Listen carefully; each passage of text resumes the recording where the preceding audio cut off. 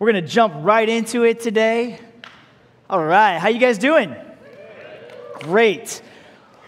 My name is Samuel Laws. I have the honor of serving as our lead pastor, and I just want to welcome everyone joining us from Dublin, San Ramon, San Francisco, online. I'm really excited today. You guys ever just wake up excited? Because I didn't wake up excited last Sunday because, I lost an hour. But I'm excited today, and I'm excited because there's so many great things that God is doing around here at Brave. And so one of them coming up is Easter Fest, right? You guys spreading the word? Are you guys helping us spread the word? Okay, Jesus invited everybody, so we can invite somebody, right? And we're just going to do something real quick. If you're a follower of Jesus, if you're a part of this church, you should be inviting people to Easter. I mean, this is a really easy Sunday. Not everybody finds inviting people to church easy. I mean, it can be kind of awkward because you don't know where they stand. You don't know if they're open. But the thing about Easter Fest is there's all kinds of stuff for the family. It's more than just a service. It's an event. It's a party. It's a celebration. So if you're a follower of Jesus, if this is your home church, everybody can invite somebody. Text the link. Just text brave.church/Easter. You can do it now. You can do it later today. You can say that Pastor Samuel made you, okay? Or you can say Pastor Samuel wanted me to invite you. I don't care what you say. Whatever makes it easy for you to think about others. Amen? And then also in San Francisco, we are so pumped. I don't know, quick show of hands if you saw the church update this week of the construction, the renovations. Okay, there's so much going on. In fact, if you ever want to know more about what's going on behind the scenes, make sure that you follow our YouTube channel because every few weeks we're dropping an update with stuff that's happening behind the scenes that we don't have all the time to talk about on Sundays, but we showed some footage and there's renovations happening and Brave Kids is going to be launching on Easter in San Francisco. And we're really excited for what God's going to do through Brave Church SF, but we're also really excited to be a church in the city of St. Francis that really cares about children.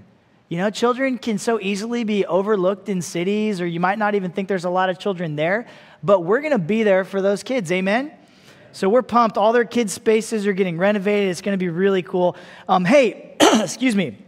We are wrapping up our Gospel of John series the week after Easter. Okay, when you came in, there should be notes. If you didn't get notes, you can raise your hand, or if you need a pen, raise your hand. Our ushers will get those to you. But we've been in the Gospel of John. And, on Easter, he is risen. We're going to be celebrating, but we're not going to finish the series until the week after Easter. Because what's next? Okay, he is risen, but what's next? And so you're not going to want to take the week after Easter off. A lot of people, if you attend church like a few times a month or once a month or, maybe once a year, hey, don't take the week after Easter off, okay? Let's get a streak going. But it's going to be a really important time to conclude our series. We've been in it since the first week in January. And God has been teaching us so much through this gospel. Have you guys been learning a lot about Jesus? Every week, every week we've been asking the question, who is Jesus? And so this week we're in John 14. And let's just begin with our passage, the first 7 verses here. It says this, "Do not let your hearts be troubled. You believe in God, believe also in me. My Father's house has many rooms. If that were not so, would I have told you that I'm going there to prepare a place for you? And if I go and prepare a place for you, I will come back and take you to be with me, that you also may be where I am." So Jesus is talking to his disciples, and he's about to leave them. He's going somewhere. He says, "You know the way to the place where I'm going." So Thomas said to him, "Lord, we don't know where you're going. How can we know the way?" Jesus answered, "I am the way and the truth and the life. No one comes to the Father except through me. If you really know me, you will know my Father as well. From now on, you do know him and have seen him." When I first started driving, I was 16. Do you guys remember when you first started driving? Maybe you just started driving yourself. Okay, so I remember the first time I got on the freeway, I was scared. Do you guys remember what that felt like? I mean, it felt like you could die. And my little brother was in the car too, so his life was in my hands. And we were like, it was the first time we were driving somewhere where it was like, we're going to drive somewhere far away, which was the next town over to get to my Nana and Papa's house.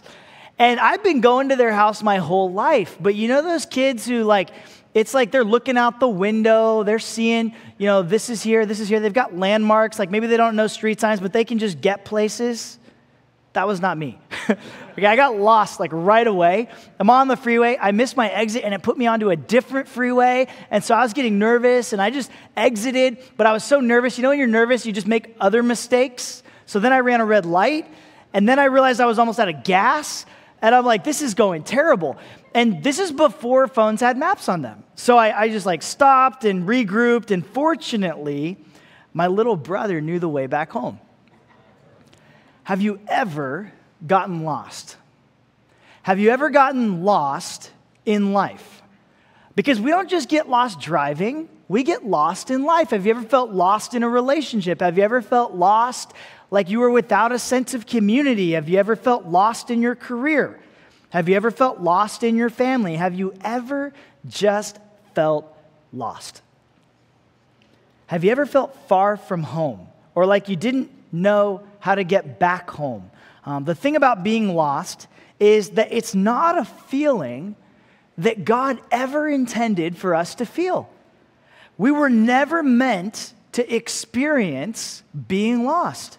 In the beginning, God created humans. He put us in a garden. There he provided for us. We had everything we needed to live. We had purpose. We were totally set up to thrive. We would never get lost our entire lives. But when sin entered this world, it infected everything. When you're born, think about this, you don't know where you are. Everything's dark. All of a sudden it's super bright. People are looking at you. We aren't born knowing where we are. We aren't born knowing God. We aren't born knowing our purpose. There's so many things that we're disoriented to that we have to figure out in life. We are born spiritually lost, needing to find God. And so here's the good news. Jesus says the Son of Man came to seek and to save that which is lost. Jesus came to find you, and he came to help you find God. We were never meant to lose our way in life, but when we do, what it does is it points us to our need for more. C.S. Lewis, he said this. He said, if I find in myself desires which nothing in this world can satisfy, the only logical explanation is that I was made for another world. And so some of you, you feel lost, and maybe you don't know why. Others of you, maybe God is trying to show you something right now in this season of life about your life or about what he has for you. Maybe he's trying to lead you to something. Or maybe he's just trying to lead you to a relationship with him. Maybe you've been searching and you are at a point of feeling a little lost and you're like, okay, well, maybe I can find something here. And we love that you're here. But you know what's so interesting about this passage is Jesus, he doesn't show us that the solution to being lost is to be found. Now, there's other places where he uses this metaphor of being found, but here, it's not about being lost to found. When you're lost, being found is great. But you know what is even better than being found? Being home. Jesus shows us that a relationship with him is how we find our way home. The home that our hearts are longing for. The peace that we just can't seem to get a hold of, that we're searching for. It's so much more than just knowing where you are. He's trying to take us somewhere. And so today what we're going to learn from this passage is how to find your way home. Let's take a look again at these first few verses. It says, do not let your hearts be troubled. You believe in God, but believe also in me. My Father's house has many rooms, and if that were not so, would I have told you that I'm going there to prepare a place for you? And if I go and prepare a place for you, I will come back and take you to be with me, that you also may be where I am. The first thing about finding your way home is you need a vision of what home looks like. What kind of home am I trying to find? What does it feel like to be home? What am I searching for? If you want this kind of home that Jesus is talking about, it might seem counterintuitive, but the first thing that we need to know is this. Number one in your notes, get directions to a person, not a place. Get directions to a person, not a place. The biggest misconception of this passage is that God's house, my Father's house, is this big mansion in heaven, right? That it's like this place we go when we die and when we move on. Another misconception would be that he's just talking about his church. He's not talking about being here. Okay, that's not the house we're talking about. It's a house that is a relationship with God. A relationship with the Father, Son, and the Holy Spirit. It's not some far-off place or some transition point. It's all about knowing Jesus. So according to Jesus, if you want to get home, you've got to run the bases with him. There's no other way to get there. And so the question that we have to ask ourselves is if God is our Father and he's inviting us to live in his home, then do I really believe, do I really think it's possible to have a relationship with my Creator as a father, as a son and a father, as a daughter and a father? See, no matter how lost we feel, there is a home that is available to us that God is inviting us into. It's a beautiful home. It's on a hill. It has a view. It has plenty of room. It never runs out of room. But the reality is, if we've been given the keys to this home, we still have a choice to make. Am I going to pop in sometimes when I feel like going for a visit? Right? Am I going to be a visitor? Am I going to move in? Am I going to move in and move out? Or is this going to be my new home? We're going to talk more about what this looks like in a little bit. But one thing about this home is there's room for everyone. Okay, it's the opposite of when Jesus was born. When Jesus was born, there was no room for him in the inn. There was no room for his mother to give birth. But in God's home, there's room for everyone. It's also easy to miss something else here that's really important. These are Jesus' parting words to his disciples. He says, I'm about to go away. I'm about to leave you. He was about to go to the cross where they couldn't go with him. Jesus has just told them that he's going to leave them. And so the reason he says, don't be troubled, don't let your hearts be troubled, is because he knows that in his absence, they've been traveling with him, they've been walking with him, they've been living life with him. He was their Lord, their rabbi. He knows that the moment he's gone, even if it's momentarily, they're going to be troubled. They're going to be anxious. They were like children about to lose their parents. They were like students about to lose their teacher. And so they needed to be reassured that even when he was gone, their home was secure, that they'd be able to find their way back home, but they'd have to trust him. Have you ever felt lost in the present because you felt uncertain about your future? Or maybe something was promised to you and now it looks like it's going to fall through, or maybe some things that you thought were going to happen, you thought they'd have happened by now and they still haven't happened. You're like, what's going on? I thought I'd be at this point. I thought I'd be married. I thought I'd be set in my career. I thought I'd have this or that. There's all kinds of these things that can make us feel like, what is going on? And so when Jesus went to the cross, his disciples were like, this is not what we thought was going to happen, right? This was not our plan. And so they scattered and they felt like they lost their home. Fortunately, we're not in this same situation as the disciples were in this moment, because Jesus has risen and he has sent his Spirit to be with us. Let's continue, verses 4 and 5. It says, you know the way to the place where I'm going. Thomas said to him, Lord, we don't know where you're going, so how can we know to get there? Number 2, get comfortable in your real home. Get comfortable in your real home. In verse 4, Jesus says, you know the way to the place where I'm going. He says, you know the way. In point 1, we talked about it being to a person, not a place. So now that we're talking about the way there, we know that we're talking about the way to a relationship. We're talking about the way to a person. So what's the way of Jesus? The first thing I think of is The Mandalorian, right? This is the way. And if you don't know what I'm talking about, it's a Star Wars show, Disney Plus. Yeah, go check it out, for one. In the show, Mandalorians are a group of people, and they're these super cool warriors. They have this code that they live by. They do weird stuff like wear these helmets all the time, and they can't take them off. I don't know why. Thought about Googling it, and then I was like, nah, I'm just going to be surprised, Or maybe I missed that episode. But they're walking around, and if they take their helmet off, or if they break the way, if they do something outside of the way they're supposed to live or the way the code that they're supposed to follow, they lose their Mandalorian card. Have you ever joined a club that had a culture or a way of doing things? And maybe you know what it's like to feel like if I don't follow this, maybe I'm outside. I'm on the outside. I'm kind of like it's awkward, or maybe you've been the new person in a group. And the thing about being new is you're very aware that there's things you need to figure out. You're very aware when you stand out and you're trying to fit in.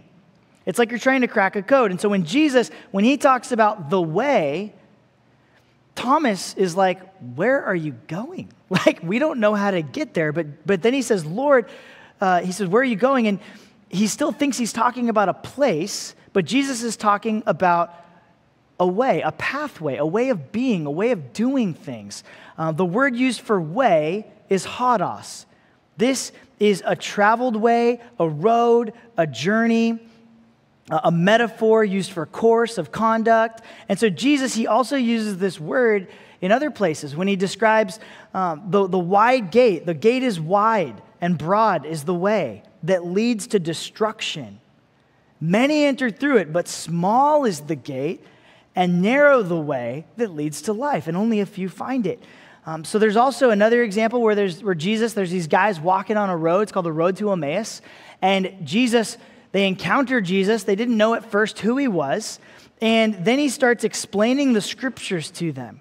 And what's fascinating is they said, after this conversation, they said, were not our hearts burning within us while he talked with us on the hodos and opened the scriptures to us?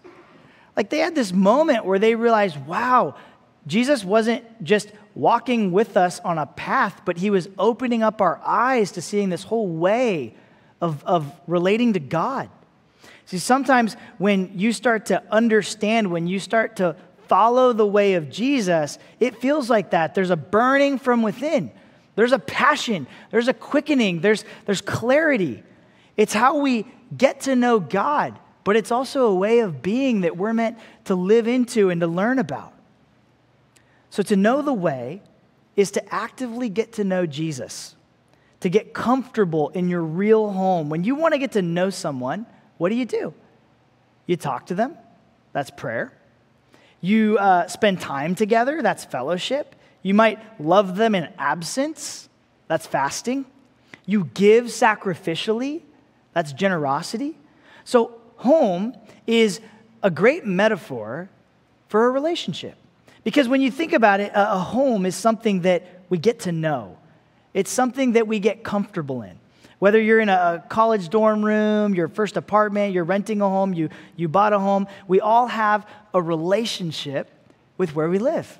If you went to Home Depot or Target during the pandemic, like, it was slammed, right? Because people were like, oh, I'm going to do a home project, or I'm going to do something in my house, or I'm going to decorate something, or it's like you can't be anywhere else, but there's 100 people on aisle 17. Like, all of a sudden, people are descending upon these places that we're allowed to go. But the point is, we all want to make a home.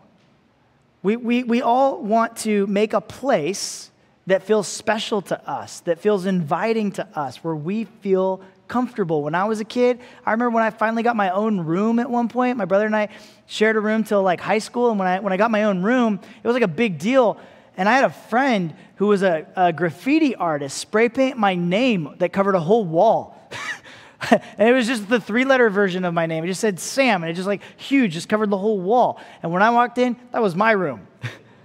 But we want to personalize, right? We want places to feel special. We do this because we want to be comfortable. We want a sanctuary. We want a place that gives us peace, or maybe even makes us feel inspired. And so we care about our living spaces. It's like we have a relationship with them. So it's not that hard, when you think about it, to imagine a relationship could also be a home, especially when that relationship is with God. He wants us to get comfortable enough to trust him. Have you ever tried to help someone? Maybe you saw that they need help, or you felt like you had something to offer, or whether it's wisdom or or support or generosity, what they needed, but it's like they wouldn't let you. Like there was just like a barrier between you being able to help them, even though you knew you could help them. Almost every single time this happens, it's because there's a lack of trust. Trust has to be built. And so God, he wants to help us so much. He can help every single one of us in ways that no one else can. But the pathway to that is trust. And when we lack trust in our relationship with God, it sometimes limits what he's able to do in our lives. You know, there's a lot of ways that Christians try to gauge things like spiritual maturity or assessing our relationship with God, how strong it is. But at the end of the day, what always says the most is, do I trust him? Do I trust God? How comfortable do I feel with Jesus? How comfortable do I feel in my Father's house? How quickly do I turn to him when I'm struggling? You know, if you think about it, when your home is a place that you associate with safety and peace and comfort, what do you do when you're stressed or when you're struggling? The first place you want to go is home. I saw a meme on social media the other day. It was like one of those like therapist accounts, but it said, I'm speeding home like I'm late for work. How many of you can relate though? Have you ever been uncomfortable or had a bad day? Like the first place you just want to get home. You just want to get to your safe place. When Jesus is your home, his presence is where you want to be. And so how do we do this? Well, this week, I want to encourage you, spend some time. Think about this. Don't let it stop here. Think about, meditate, pray about what kind of home you're making with Jesus. What could you do that would allow your soul to flourish? What could you do that would strengthen your relationship with God? What would make you feel more at home with God? My wife, Marcy, is really gifted with design. She's good at like designing spaces like offices or rooms. And the thing is, when she's helping someone out with design, an important thing to understand is what the other person wants. Like, what are they looking for? What are they after? What makes them feel the way they want to feel? It's not a one-size-fits-all. It's not your design works for everyone. And that's how a relationship with God is.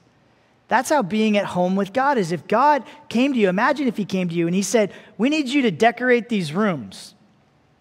What would you choose? What would it look like? What would you decide? What would you put in the room? What kinds of things do you do with God that reflect the kind of unique person that he created you to be? How do you get comfortable with God? There are core things that Scripture teaches us that are the main pathways, right? Like prayer, reading Scripture, getting to know truth and getting to know the truth about God. And you can never replace those things, you know, worshiping God or fasting. But how do you take those things and develop pathways that personalize it, that make you feel at home with God? For example, I used to go on prayer drives. I liked to drive around and pray.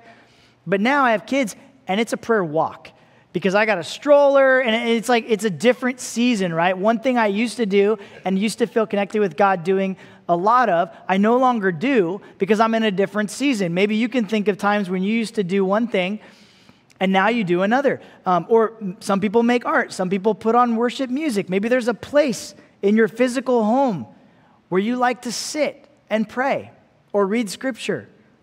Maybe you like to do certain things while you're doing this. Like maybe you feel close to God while you're cooking or while you're organizing your house. Every activity we do is an opportunity to involve God. But we're all uniquely wired for connection in different ways. And so the key really isn't exactly what you do. It's that this is your consistent pathway of connecting with God, having a well-worn pathway where you get into a rhythm of meeting with God in his home. Lastly, verse 6 and 7, it says, Jesus answered, I am the way, the truth, and the life, and no one comes to the Father except through me. If you really know me, you will know my Father as well. And from now on, you do know him and have seen him.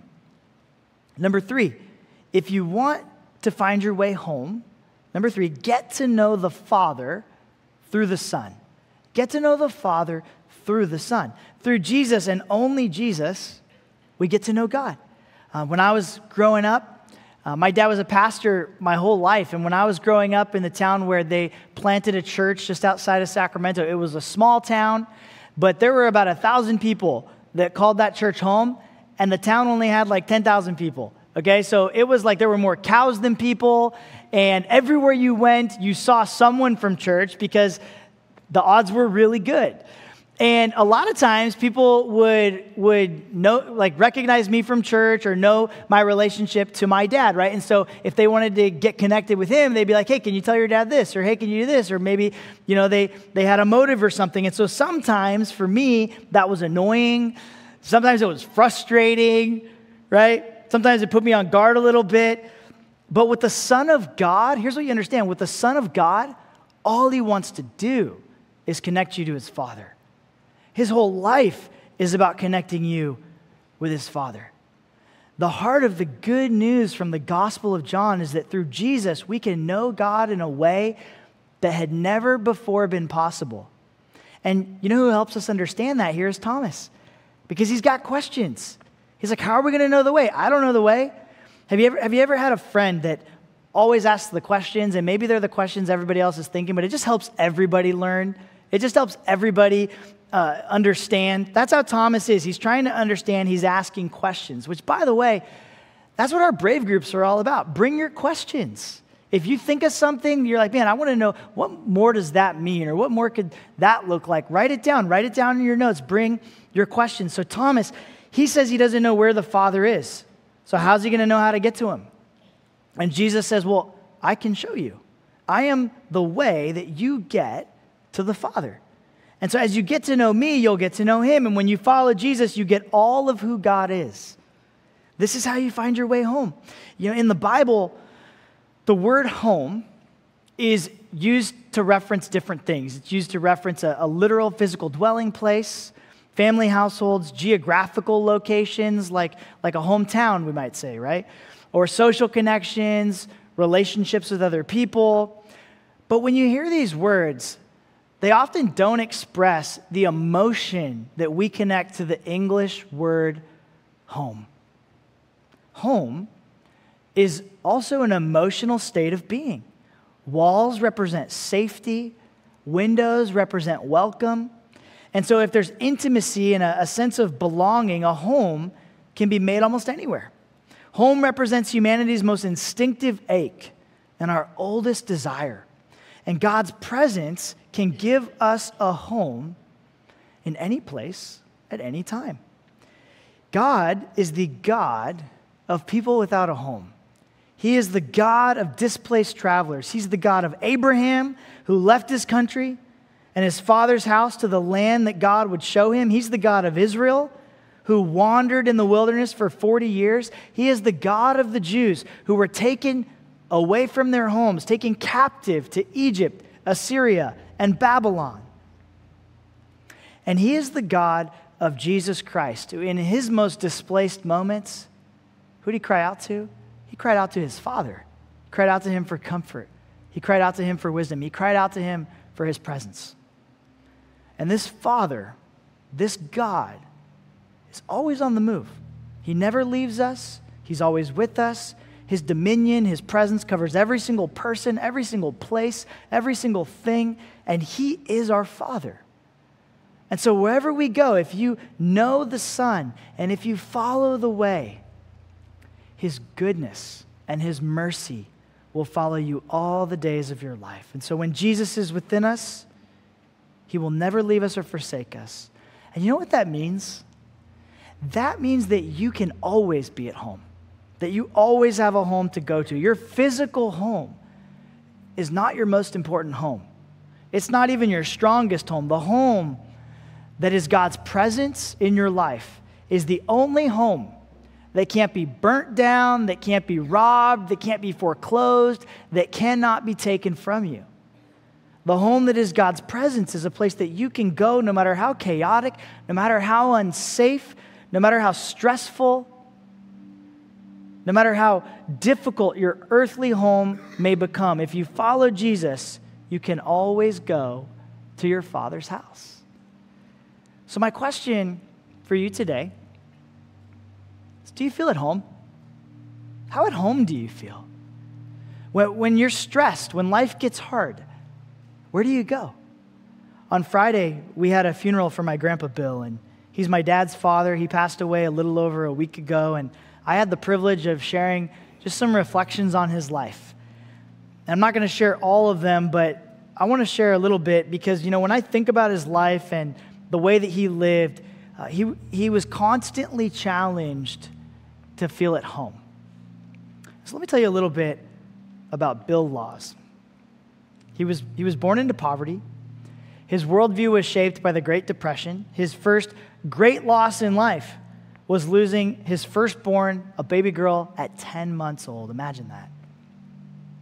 His second great loss, not long after, was when his body was crippled by arthritis. And because he wasn't healed, his faith community abandoned him. They betrayed him. He lost his church. He lost his vocation as a carpenter. He was told by doctors he would never walk again, and he had 21 surgeries. He lost his ability to defend, protect, and provide for his family. In some seasons, it was a loss of identity. And through it all, he was faithful because he found his home in his Father's house. He graduated from Fresno State University. He got a master's degree in vocational rehabilitation counseling because he wanted to help others that were in a place like him. He wanted to help them find a way forward. He started a men's group, called it the Second Cup of Coffee. So it's pretty good at naming things. But he didn't do it just to create a community, just to create a club, just a place for people to hang out. He did it because he was an evangelist and he wanted other people to find their way home. Sometimes we all feel lost. We all feel far from home. We feel stuck. Maybe we even feel like God's not blessing our lives. Like, what's up with this, God? What's going on? Why does my life feel harder than it should feel? Maybe you've got some pain in your life that almost feels like an injustice. The thing about the hard stuff of life is every one of us has hard parts of life. And so really the true measure of a person is their ability to stay faithful when life gets hard. When you feel like life is unfair, when you feel like you got the short end of the deal, or when you feel like God isn't blessing you or helping you and your burden is too heavy.